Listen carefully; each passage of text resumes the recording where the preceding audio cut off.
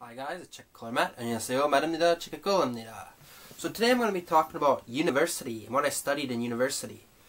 So actually, I went to university in Canada and I studied chemical engineering. Many people who I tell this to, when I meet them, they don't believe me. They say, "Oh, you never studied chemical engineering, you're full of it." You know, in Seoul, if you meet someone at like a foreigner bar or you like talk with some guys, or even co-workers, you say, "Oh, what do you study in school?" They're like, "Oh, I studied chemical engineering." They'll be like, "Yeah, right." Or they'll be, yeah. And then they'll ask someone else, like, "Oh, what did he really study?" Or, "Did he really study that?" So, here's actually the proof. This is a engineering ring from Canada. You can only get this if you have a bachelor's degree in engineering from a Canadian university or a university from a country that Canada accredits or approves of, and you work in Canada as a professional engineer. Currently, I'm not working as an engineer. I'm not a professional engineer. I just have a undergraduate bachelor's degree in chemical engineering. So I am, I guess, eligible to be a professional engineer if I work as an engineer in training for 5 years and then write the professional engineering exam. So there we go. There's my proof. So engineering, studying chemical engineering. Also, some places in other countries, they call it process engineering. So it's very chemistry riching. So very many chemistry classes. I guess the funnest part about chemical engineering, again, chemistry classes. You get to do so many labs. The first year labs are similar, maybe with the arts and sciences and maybe other engineers. They all have to take a first year chemistry class in the first semester, and then maybe in the second semester you can take a second chemistry class, and then after that you get into third year classes and fourth year classes and some second year classes. Usually the chemical engineers, they take chemistry like the first year, the second year, and some the third year. And then the fourth year, you don't really take chemistry classes, you take chemical engineering classes. So, actually, chemistry classes and chemical engineering classes are totally different. So chemistry classes would be more arts and sciences, and chemical engineering classes are in the engineering section. So I did take some extra chemistry classes. I took industrial chemistry and then organic chemistry and inorganic chemistry.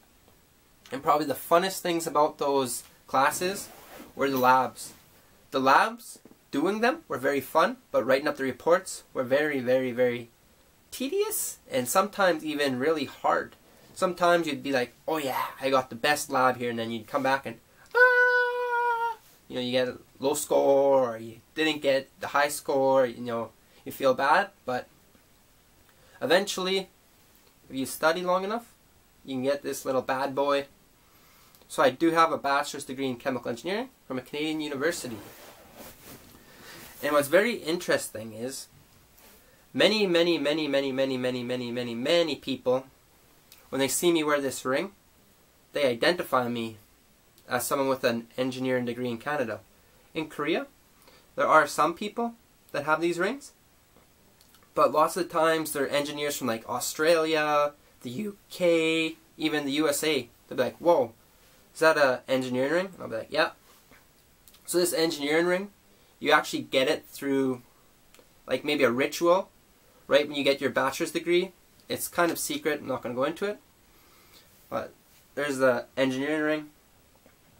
But yeah, anyways, lots of people, when I say like I got a degree in chemical engineering, they'll be, again, "No you don't," or they'll be like, yeah, and they'll talk to someone else and they'll be like, "I don't know," or "Nah, he doesn't." Happened to me before, you know, at work. You just tell someone, "Yeah, I have a degree in chemical engineering." They talk to someone else and say, "I know he doesn't do that." So, they're lost. So, who should study chemical engineering, or who should study engineering in like whole? So if you're in high school right now, or if you're even out of high school and you know thinking about going back to university, I'd say if you love math, physics, chemistry, and some biology, probably chemical engineering is a good choice for you. If you're actually very good in chemistry and physics, I'd say chemical engineering is better than like studying chemistry, because chemical engineering has way more options, and you can actually go into chemistry or like pharmacy very easily from chemical engineering. From chemistry to chemical engineering is a little harder because chemistry has maybe like less math and less physics. Chemical engineering, once you get into CHE classes, so chemical engineering classes, they're mostly physics and chemistry based, but heavily based on physics and thermodynamics. The chemistry classes actually were the easy classes when I was in university. So 3rd and 4th year chemistry classes, I loved them. They were super easy. They were like ice cream cake to the chemical engineer classes. The chemical engineering classes were very hard, very repetitive, intensive. You have to solve projects, you're in a room, writing a test, 3 hours, there's 60 other people, you're writing. The test is too long, you forget something, you have to erase everything.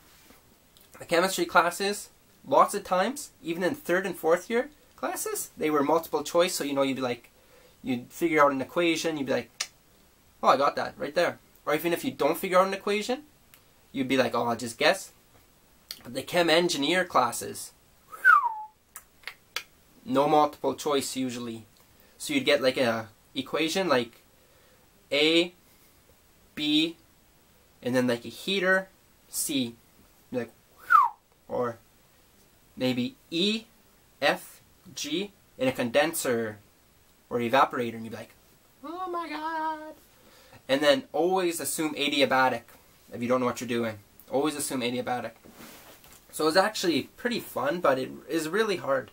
So if you like, again, chemistry, math, physics, I'd say chemical engineering is good for you.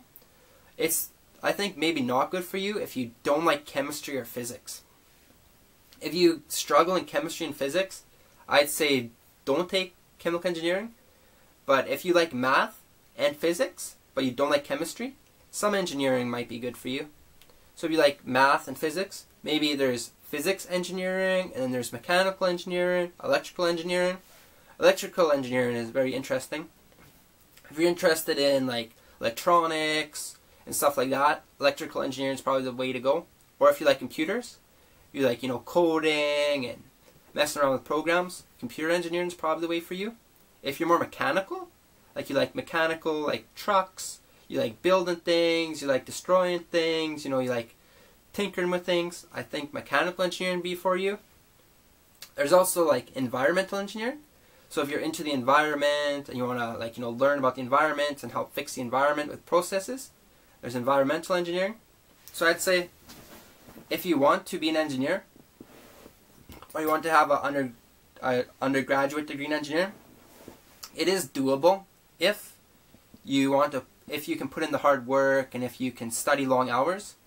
I'd say if you can't like put in long hours and study lots, you might want to take like half courses, do half courses, and turn a 4-year degree into maybe a 6 or 7-year degree. But if you can do 100% to engineering in 4 years, it's completely doable. In 5 years too. But if you want to do a little back, half classes, half semesters, 6-7 years is also pretty good. I did it in 5 years. I took some extra classes though. I took extra chemistry classes, and I took some extra economics classes too. So I got a whole rounded. I took outside of, I guess, engineering some classes, which were very interesting, like the economics and some chemistry classes, and I actually took some arts classes, which were very interesting. It was interesting to see how engineering classes relate and are totally different than arts classes. Arts classes, there'll be more writing and more philosophy, more having to think, like not math, but just like writing a story, making stories, correcting grammatical errors. Whereas in engineering classes, it was like, you get a math problem, you solve it, math problem, solve it. You get this problem here, you code it, it goes through like the condenser, distiller, heater, vacuum, air conditioner, everything. It comes out the other end. If there's an error, you have to re-manipulate everything and then set it back through. In arts classes, it's more like memorization, like who wrote this book, and then how can this apply to real life situations like that. Not really math based, just like philosophy and, you know, off the cusp. Whereas engineering is numbers, numbers, numbers, numbers, numbers. So it's very interesting. So that's what I studied in school. I do have a bachelor's degree in chemical engineering. There's the ring. I know many people maybe won't believe it, but there's actually been a couple comments in the past that said I didn't have a degree in engineering.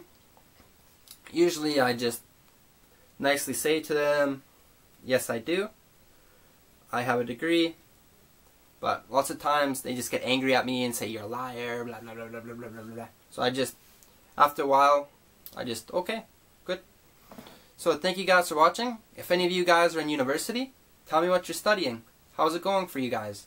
Are you guys studying engineering? You're in arts? You're in sciences? I think everything is okay. It's for your like skill level. If you want to go into arts, it's good. If you want to go into sciences, it's good. Engineering is good. Even law, you know, business, everything is good to your ability. Don't let other people tell you what to do. If you want to go into arts, go. If you want to go into business, go. If you want to go into engineering, go. But don't be afraid to fail and change your subjects. I actually went into engineering from high school. I just went from high school to engineering, straight through, graduated, and then I thought about it, I came to Korea. There's another story down below, maybe 2 months ago, in December, about me coming to Korea.